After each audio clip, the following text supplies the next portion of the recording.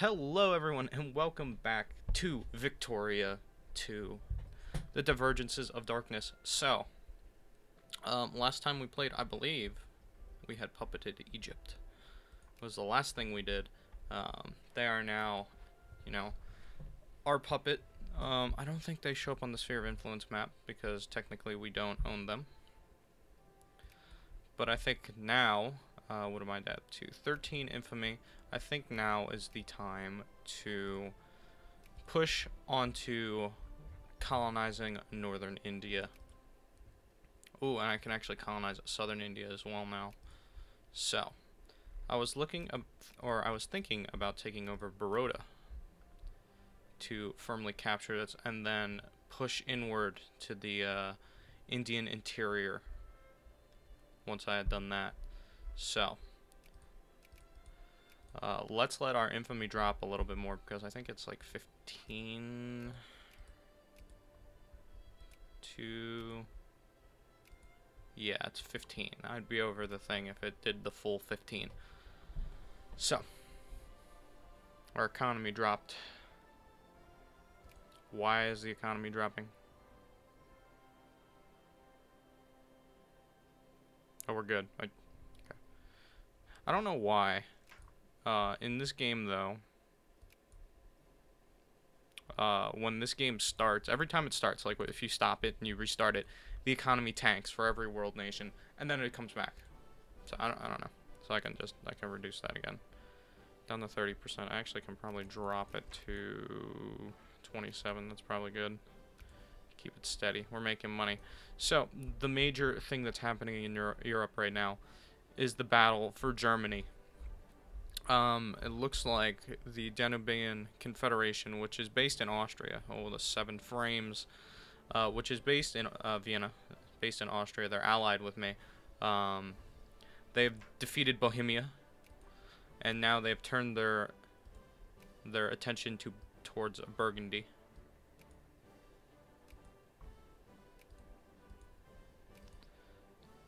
Which is good. The weakening of the Burgundians will prove useful for me. It looks like the Burgundians are actually being defeated on multiple fronts,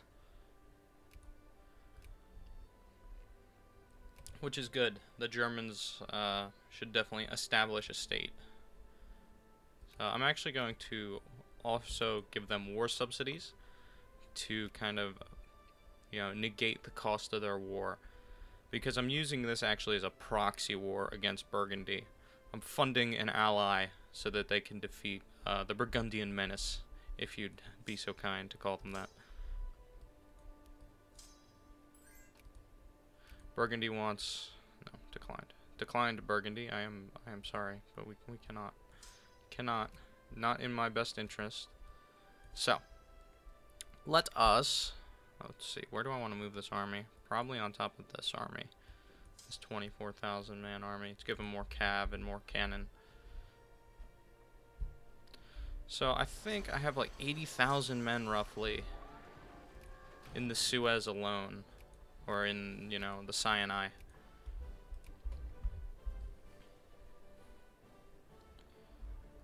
So I think once this is down further enough, far enough, we'll turn our attention to conquering parts of India. I think the hardest conquest in all is going to be either Punjab or it's going to be the Mughals, because they're large. Vijayanagar has only got 37 military power. Their entire army is about the size of my army of India. Punjab has 0 army, and the Mughals have 38. And even Bengal, who is a civilized nation, their army is only 37. Because they've just recently westernized. So they are only barely westernized. I could probably declare war and conquer most of Bengal as well. So, just to establish myself in India more. To conquer India.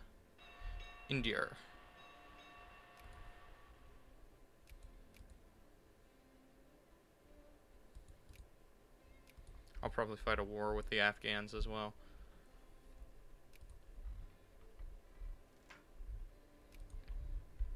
I think last time I played, I talked about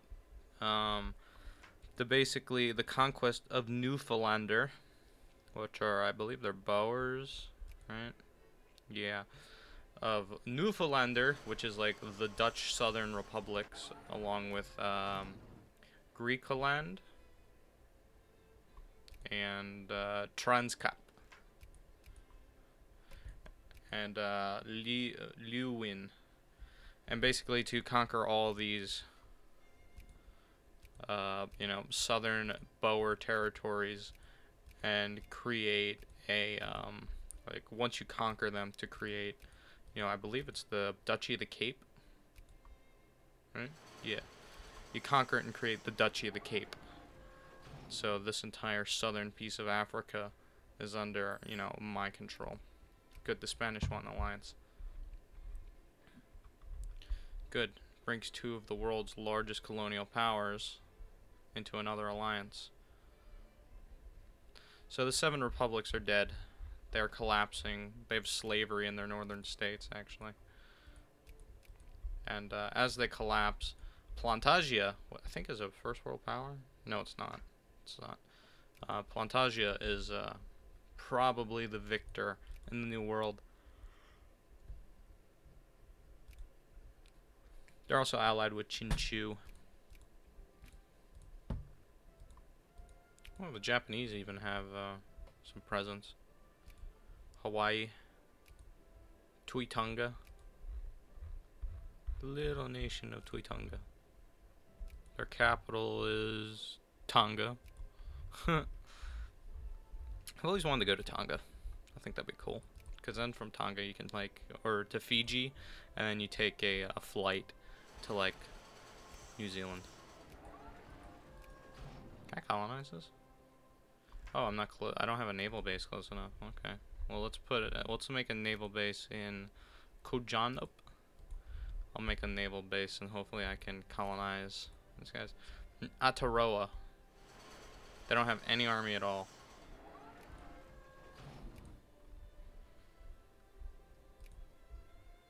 Meanwhile, China is collapsing. Or China is just in a state of upheaval. The Japanese have actually declared war on the Manchu. I wonder what they want. Whoa, damn. Outer Manchuria, the Algon region, and they demand Nivik? Nivik. Well, let's see where these places are. Outer Manchuria, okay. The Algon region, and Nivik. So they want this expanse of, China/Siberia. All that. And the Japanese are probably going to get it. The Manchu are collapsing. So the Japanese are going to have a formidable united empire here in Siberia/Asia. And there's no one to challenge them, really. There's no one to challenge the might of the Japanese armies and the Imperial Japanese Navy. And I can't ally with them. So, it might be easier than to conquer Bengal, to puppet Bengal. If they ever get unruly, just puppet state them. So let's see. I don't think I could take Punjab in one fell swoop. Yeah, I couldn't, because they have 4 different regions. So it might be easier to seize Baroda first. And then when I move on to my war with Punjab, you just demand concessions. Unless, is there a... No, there is no, make protectorate or something. I forget what it's... What's it called? I think it is. It's called make a protectorate. Establish protectorate, yeah. So, I think no, a little bit more and I'll be good. You usually don't incur, the plus 15 or the, the minus 15 for the thing, but surprisingly enough, the Danubian Confederation is actually holding its own. which is good. It's good. The fleet of the English crown. Hail Britannia. Britannia save, or Britannia rules the waves. Which is not entirely true. I think Aragon has the largest navy in the game. Like, can I check that individually? Like, naval stat? I mean, I probably could. I have the largest army in the game. Burgundy a close second. Might be the Spanish. The Spanish have a massive navy. Like, 99... I think that, yeah, 99 ships. I think Aragon had like 120. And Burgundy's got a formidable navy as well. Yeah, it might be the Spanish. The Spanish might have the largest navy in the world. Which is, you know, completely understandable. Especially because of their sprawling colonial empire they have. I'm just trying to boost my navy. My navy's actually pretty big, right? I have a fleet here. I don't know what fleet this is. This is my second fleet. That's 20 ships. I have 32 ships here. Or 43 ships here. I got another fleet of 29. I think this is a transport fleet. And then I have an Indian navy, don't I? Somewhere. Yeah, here. In Sicilion. I'm actually going to move these guys to Karachi. Build a naval base there. Oh, let's see if our naval base is done here. No, not even close. Okay. We're done. Good game. Need to get at some point. Well, I need to get at some point. Establishing a penal colony. Sure. Why not? I mean, Australia was a penal colony for Britain, so.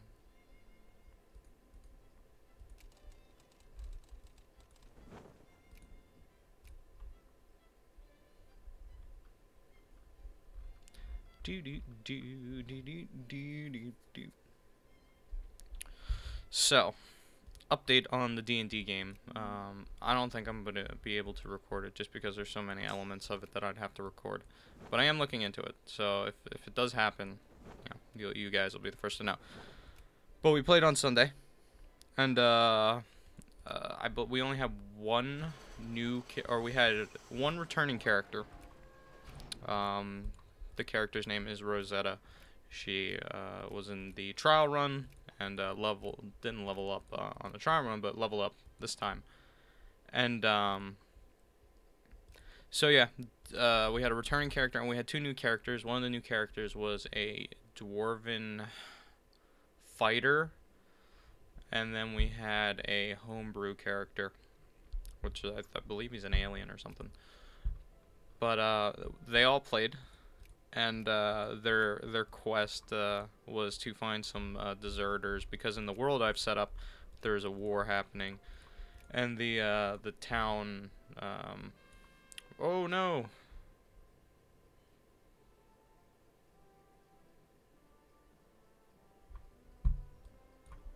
Oh no! We will press our claim. What do I get? Gain 1 infamy. I just got rid of 1 infamy. I'm never gonna be able to like create Italy. Ooh, Savoy rebelled and the Republican Party is now in power. Republican Savoy. Okay, but yeah, they were to find some deserters. Then the deserters were rumored to be in like in the south on a southern forest. So they go south and further, you camp out on the way because it's like a day and a half away. So they camp out, and at night they roll an encounter, and the encounter just happened to be 4 bandits. And our brave dwarven fighter was knocked down to, I think he was knocked down to -2 health points. He failed 3 death saving throws, and bled to death, which is sad. But he died, and it was just like we had a character die. like legitly in this run through. Not the first run through where everybody, it was a complete team wipe, but yeah. So we had one character die, and then the other two lived. They got to the town, and they were killed, or they didn't die. They lived, but there were some cultists that were ripped apart by the by a werebear, and in the end they ended up killing the werebear and coming home and living. So well done for them.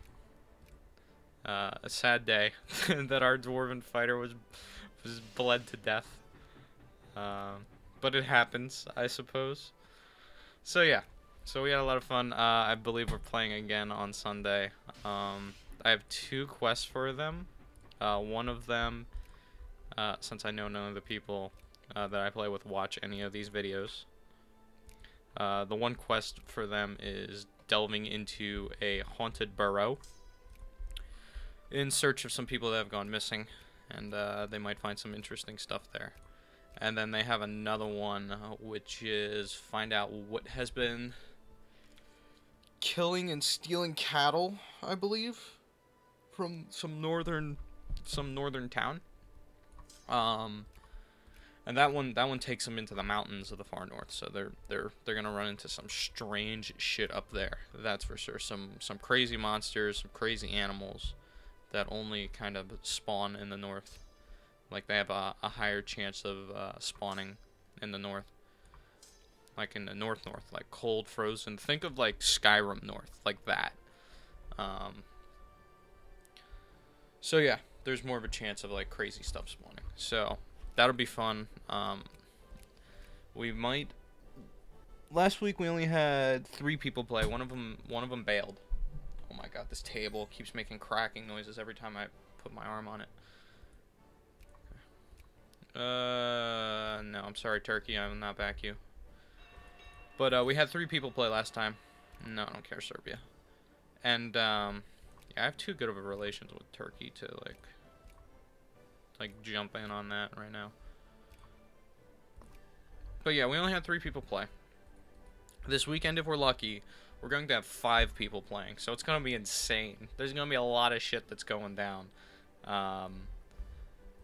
And I think that makes it more fun. Like, the more people you add, usually the more fun it becomes. Because of the player interaction. Both people, or both, the few people that we have playing, only one of them, like, really super, like, gets into it and is, like, role-playing, like, 95% of the time. The other people are just, like, you know, they talk in, like, their character's voice or whatever. They roleplay as their character in specific points, which is fine. It all depends on how you roleplay. But, yeah, one of our... the guy that always roleplays, he was complaining because he was like, I'm basically playing a game. I'm playing a roleplay game with just me. Like, just me. No one else. So... But, I think they'll be fine. Did they lose that war? Oh my God, they did. I'll increase my relations with them. Ooh. Navarra. Yeah. New royal marriage with the Navarrese, who are in my sphere, but are a satellite of Aragon. But yeah, so that should be fun. If we have all 5 people playing. It'll be really crazy. I'll let you know. I'm starting to thinking of doing like D&D like storytelling for you guys. Like, I've been recording like week 1 and week 2. So I might do like 3 weeks and record the video so you guys can, like, or not record the video, but kind of like tell the story, like, oh, there were 3 people and they came into this town, and kind of give you the whole spiel and layout of the game, instead of recording it, because it's just, Fraps only likes to record one thing at a time. So, like, when I record a game, Fraps only records the game. It usually doesn't record, like, Skype behind it, or, you know, stuff like that. I know it can, And I know Fraps can record web pages as well, because what we play on is Roll20. So I have to fuck around with it and see if it works. And if it does work, and it, you know, because I use Audacity to record me personally. So my audio isn't the issue. The issue is the other people's audios and the Roll20 that needs to be recorded. I bet I could figure it out and do it. I might give it a trial run on Sunday, I think. So I might give it a trial run on Sunday, and I might record it. And if the recording comes out well, I will put it up so you guys can see it, because I think you guys will enjoy it as much as I enjoy it, DMing and having fun with it. I think you guys will have some fun listening to it, and, you know, watching our reactions. I will have my camera set up, so you guys will be like, well, we can see what Froman looks like. But I'll have the camera set up so you guys can see it, and you know, yeah. So you guys can see it, can see me. I don't know if anyone else is gonna have their camera on. So yeah. So that's the plan for Sunday. I'm probably gonna test it as soon as I'm done recording this, to see if I can record Roll20 and Skype and all that shit all at the same time. I'll probably have to have someone help me with it. But yeah. But yeah, that's what's coming up on Sunday. So be excited for next week for recording. I don't know how long it's gonna be. If I have to chop it up into like 5 pieces, I'll upload 1 piece every day type deal, maybe 2 a day, depending on how everything works out. And yeah, you guys will get to see the stupid, crazy, ridiculous stuff. You'll also get to see all the GM rolls that happen. So yeah, you'll get to see all the fun GM rolls. And, you know, that's always fun. Like, oh, he rolled a 20. Let's see what happens. Like, that type of shit. So I also have to see how, I think I'm doing criticals wrong. Like, if you roll a 20, you crit someone, which means they get, like, double damage. I forget how crit works. I don't remember. So I'm going to, God, this fucking table. But I'm going to, look up on the internet how rolling crit works. I forget. We figured out how to do advantage and disadvantage last game. So I'm gonna go and see if I can get crit to work, how I can get crit to work. Because crit is automatically like a bonus damage. Like, I forget what the bonus damage is though. I don't know if it's like an extra +10 or like a +5. I think I've been rolling it as a +5 recently. So if that's the case and it's +10, my monsters will hit way harder than they've been hitting. So, you know, keep that in mind. But I have to go and look it up, because I'm not 100% sure, and I'm still new to GMing or DMing, whatever one you guys prefer. But yeah, so that'll be fun. I kind of have like a story set up for the dungeon, the Burrows dungeon that they're gonna be doing. It's not more like, it's kind of more set piecey than the other ones, but not set piecey, if that makes sense. If you guys know what I'm talking about, like, it is and it isn't. Like, it's a set piece, and like there are specific things that happen in there. It's not completely random, but at the same time, it's not set piecey because if they don't do it, then it doesn't happen type deal. You know what I mean? Like, it's not like you have to do this or you break the storyline. No, I'm not doing anything like that.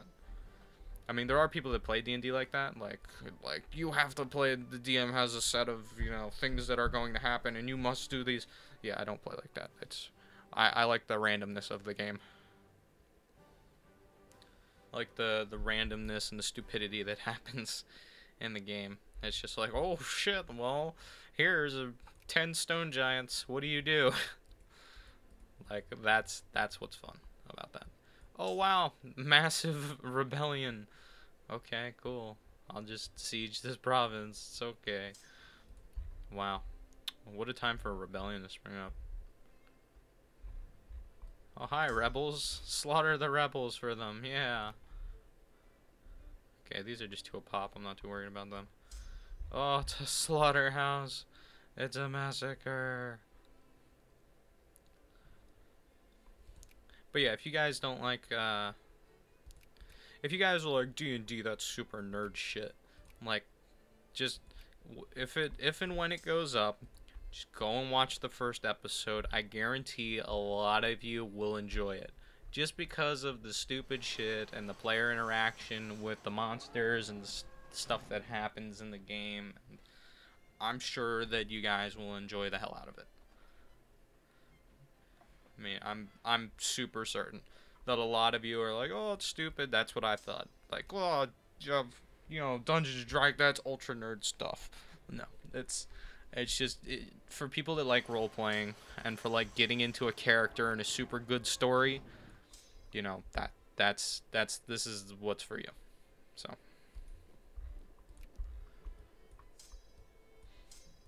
And I encourage you guys, if you have a group of friends that are like nerdy and like playing like nerd games, like play some, like approach it and be like, yo, what if you don't have to call it D&D, you can call it role playing because that's what it is.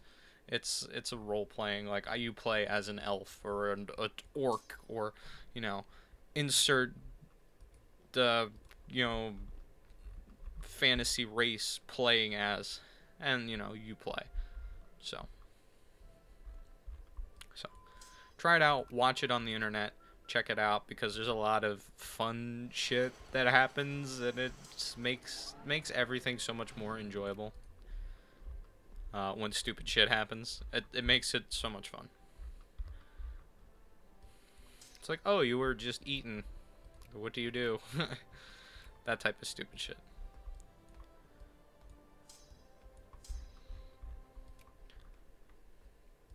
And for any of you that come here for just like pure Victoria 2 gameplay, you know, I apologize if what I'm talking about is really stupid. Oh, you're not paying attention to the game. I am paying attention to the game. I know exactly what's happening.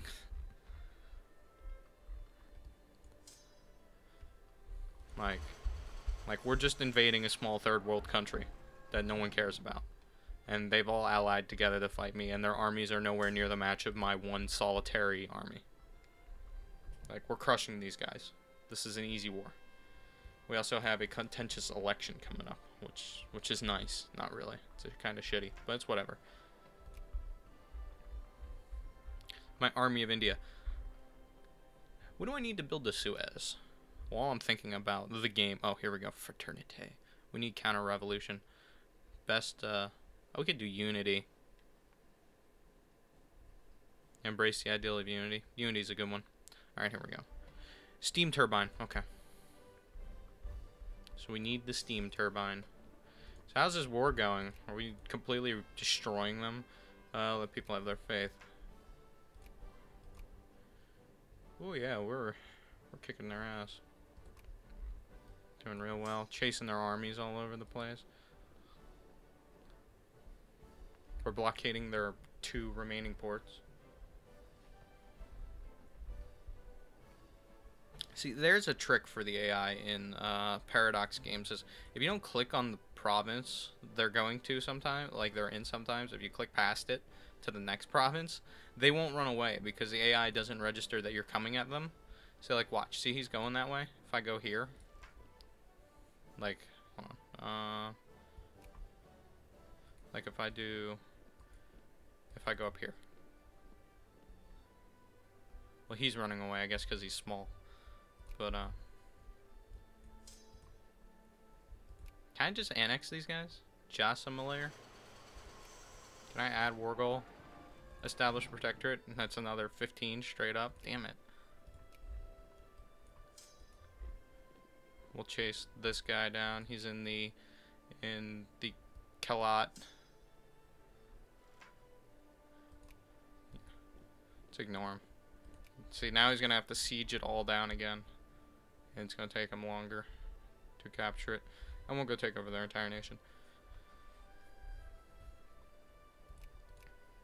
But yeah, that's the end of my D&D spiel, rant, whatever. It's a game I love playing. Love playing. Probably. I've been thinking about doing a, like a space roleplay. I know, just after I said I was done with the D&D rant. But yeah, I've been thinking about it. I don't know how I would do it per se. But I've been thinking about it.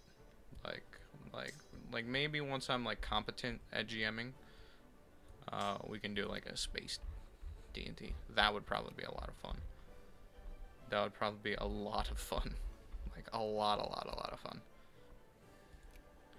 Actually, I have very few Sunnis and very few Hindus. For all the land we own in India, we have very few.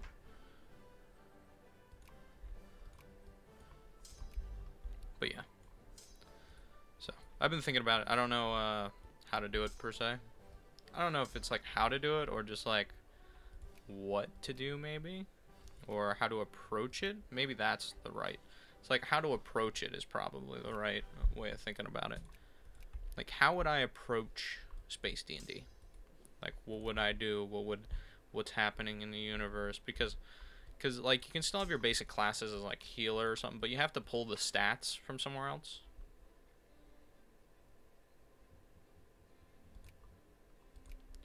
So, yeah, well, it's more like pulling the stats from somewhere else. So, or I mean, I could make up my own stats, but it's like, you know, like, sure, Iraq. I mean, I don't know, who are you fighting? They're fighting Turkey. Ha, ha. I hope the Turks crush you. Turks still won't ally with me. They don't like me. Actually, I don't even know. Let's not influence the Turks. Let's increase my relations with them, though. As I'm slowly conquering Baroda. There's nothing its allies can do to save.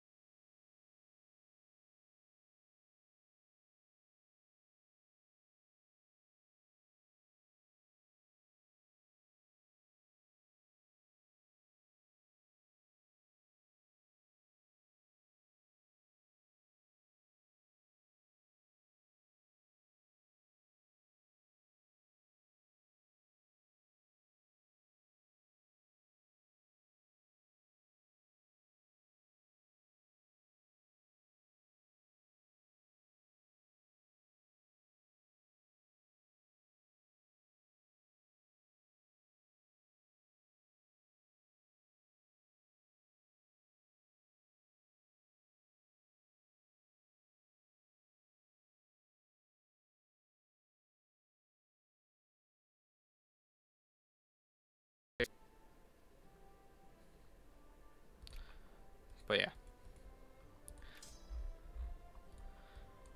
But yeah, I know nothing of British politics. I know who your prime minister is, but that's it.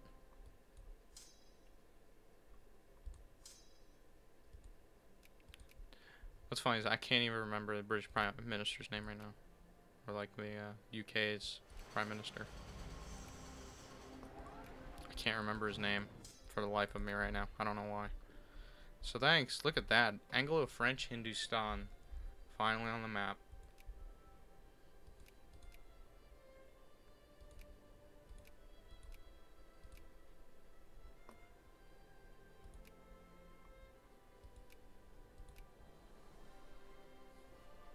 Parliamentary monarchy. Who were they before? They're just a straight absolute monarch? I can't remember in all honesty. David Cameron, that's his name. Damn, I don't know why I fucking forgot his name. Don't know why I forgot his name. Prime Minister of the UK. So we're going to go to... Fuck you, Aragon. We're going to go back to Karachi.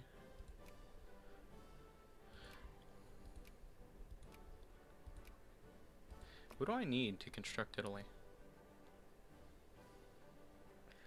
Savoy. Savoy exists. Is in the dual monarchy sphere of influence own embassy and chamblery.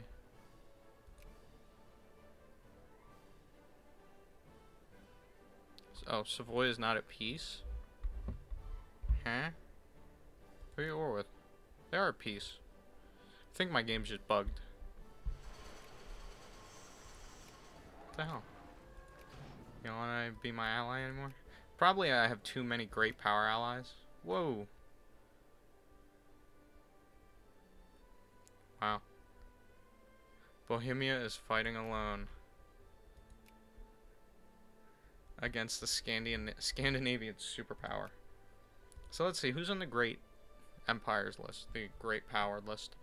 So you have the dual monarchy of England and France. You have Burgundy, you have Bohemia, the Holy Roman Emperor. You have Scandinavia, the unified Scandinavian territories. You have Aragon, Kingdom of Aragon. You have the Japanese Empire. You have the Danubian Confederation. You have Venice.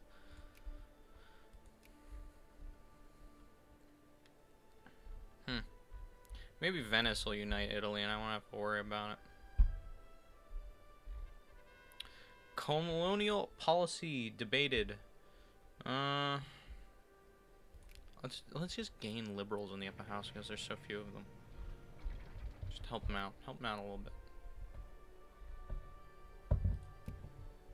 I could satellite a bunch of nations, but I'm not going to do that.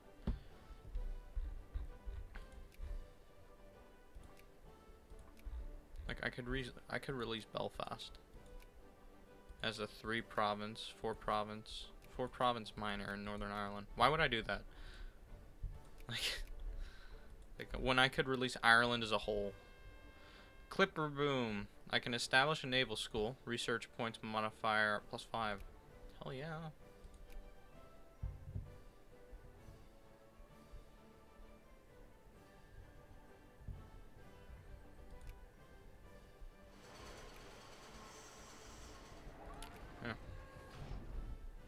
But yeah.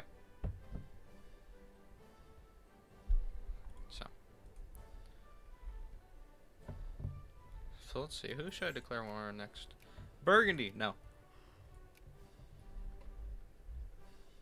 Man, they really don't like me, I bet. Actually, they're kind of impartial to me. They really don't care. Whatever. The loss of Bohemia is not like, it's not really a loss. Like I don't care. They're not my ally. You know, and they're collapsed by the other great powers of the regions in the region. Just means that the German states can at one point may unify themselves. Look at Novgorod. Look at Sibir.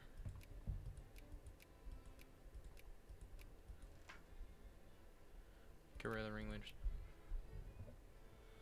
Oh my god, look at the Japanese. Holy shit.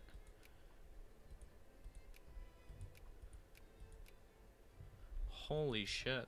They conquered all of that. The Manchu now exist within China. The ancestral Manchu homelands have been conquered by the Japanese. Damn. Chinchu, one of the only republics, that is the only Chinese republic that's like not in the mainland and being destroyed by great powers. Like we're digging into India, like we're carving up slices here. We're taking our fair share. But I think I'm gonna end this part here for now. Thank you guys so much for watching. If you enjoyed this video, please don't hesitate to like, comment, and subscribe. Oh, hold on. Hold the phone. Tibet. The fall of Daxi. When the empire of the Ming dynasty shattered in 1760, dozens of local states emerged. The second era of warring states started After 70 years of fighting, only 5 powers remained in former Ming lands. Ming itself, having managed to rise from the ashes, Shun and Daxi, 2 dynasties founded by a peasant leader, and the Heavenly Kingdom of Taiping, a country on a holy crusade to purify China. And Tungnyung, a maritime federation with lively trade with the West. All these countries have claimed the mandate of heaven, and now another has fallen, the Daxi Empire. So China is down to 4. So, with that, I want to thank you guys for watching, and if you enjoyed this video, please don't hesitate to like, comment, and subscribe. I appreciate it quite a bit. It helps me out, it helps the channel out, and I'm pretty sure a lot of other people would appreciate it as well. So, until next time, stay tuned.